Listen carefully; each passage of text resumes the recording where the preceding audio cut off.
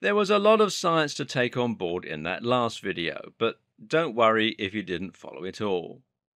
All you really need to know is that lifting weights creates tears in the muscle fiber and builds up the amount of fluids in the muscle cells, and that both these processes contribute to muscle growth and strength. Both of these processes also hurt slightly. No matter what anyone tells you, and some people try to deny this, working out to build muscle should be uncomfortable.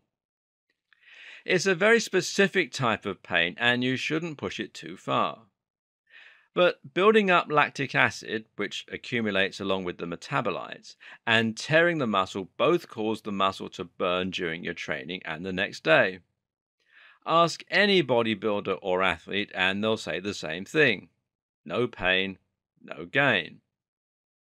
Now, the trouble we face is going to be trying to get the muscle to grow using your own body weight. If you're training with weights, this is easy. All you have to do is add an extra 10 kilograms to your bar and you've made it more difficult. But if you're training with your body, then things get significantly harder. Once you can do 100 press-ups, how can you make it more difficult? Well, fortunately, there are a number of tricks and methods we can use. The good news is that your body doesn't care whether you're lifting a heavy weight or not. As far as your body is concerned, the amount of force is all that matters. So we can keep the weight the same, our bodies, as long as we increase the amount of force we're using. One way to make training more difficult is simply to change the angle of the exercise. This is called extending the lever arm, which basically means that we're moving the weight, our body, further away from the point where we're applying force. This makes the exercise more difficult because the amount of force generated has to be greater. The easiest way to demonstrate this is by doing a press-up. Get into push-up position as you normally would do, but now, instead of performing a press-up like that, you're going to move your arms down slightly so that they're level with the bottoms of your pecs, and you're going to turn your hands to face slightly outward. What you have just done is to extend the lever. Now you're lifting more weight because your body is hanging over the top and the force needs to travel further along your arms and at an angle. Although the amount of weight hasn't changed, the amount of force has, and this is called a Maltese press-up, by the way. As far as your muscle fiber is concerned, acceleration and strength are the same things. In other words, to contract your muscle quickly is exactly the same thing as to contract your muscle hard. This means we can now use something called plyometrics in order to train the same explosive, fast-twitch muscle fibers as we would with a heavy weight. The perfect example? Well, clapping press-ups. Simply perform press-ups as normal, but launch yourself up into the air as high as you can and clap once or twice. In doing this, you're still performing press-ups with the same amount of weight, but now you're launching yourself into the air through the sheer acceleration. You'll find you fatigue a lot more quickly as a result.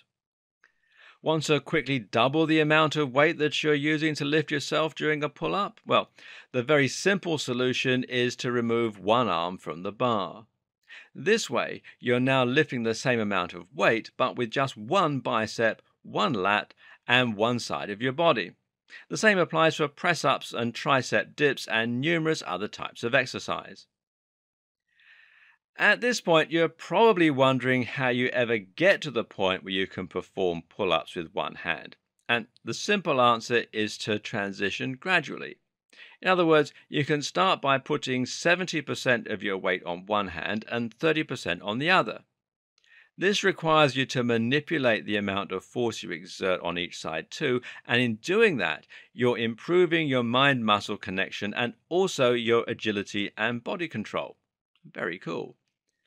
So perform a pull-up leaning slightly more to one side, then move more towards the other side on the next rep and continue to alternate like that.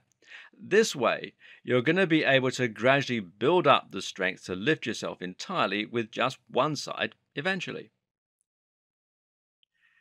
As you can see then, there are plenty of ways you can make body weight training hard.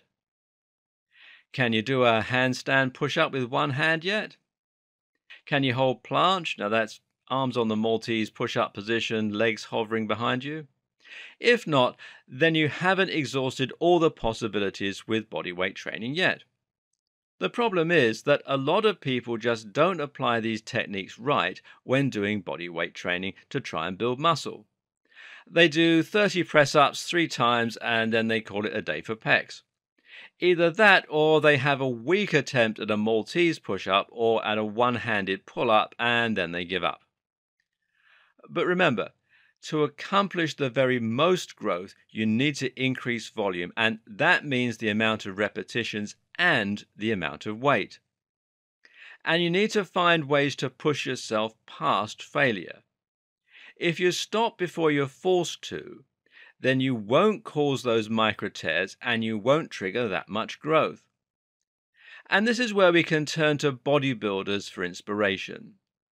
They will combine a number of different exercises in unique ways in order to push past failure and increase their volume and their time under tension.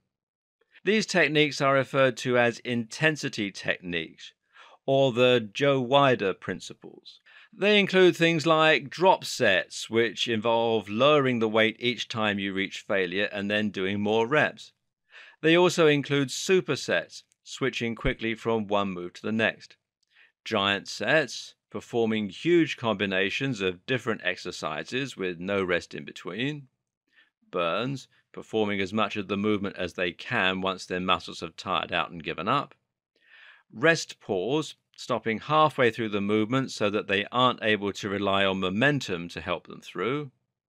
Pre-exhaust, that's exhausting one muscle group before an exercise so that the other muscles have to work on their own. Cheats, which is cheating through the move so that they can do a couple more reps, and more. This is how you need to start thinking about your body weight training if you want to trigger maximum muscle growth. This means that you just don't do 3 sets of 10 all the time. Instead, you might use something called a mechanical drop set, which means that you make the weight lighter each time you fail, but changing your position. For instance, you could do clapping press-ups to failure, normal press-ups to failure, press-ups on your knees to failure, or one-handed pull-ups to failure, two-handed pull-ups to failure, assisted pull-ups to failure. Now you're fatiguing the fast twitch muscle fibers multiple times during the movement, and you're pushing yourself far past failure. You've increased the weight, the time under tension, and more, and you should feel this start to burn the muscle. Really focus on that. Listen to your body and try to feel how your muscles are responding. Can you feel the pump and burn? Are you getting the same kind of workout from this training as you would do by lifting heavy weights in the gym? If it doesn't feel hard enough, then you need to go back to the drawing board and start making it harder. You can even use burns at the end of these sequences. So once you've done as many pull-ups as you can, simply hang and perform as much of the movement as you can and feel the muscle burning as you do. Who said body weight workouts had to be easy? Note that for this kind of intense training, you should avoid training the same muscle groups more than once a week. This isn't like the SSE workout because it's too much to do every body part like this every day. Instead, split your workouts into 3 separate days. So on one day you do push, that's press-ups, dips, shoulder press. Second day, pull, pull-ups, biceps, chin-ups. Third day, legs, squats, lunges, calf rises. Use multiple exercises that are similar and repeatedly push each muscle group to failure. You can perform PPL once or twice a week and then just make sure to rest well and eat lots of protein during your off days.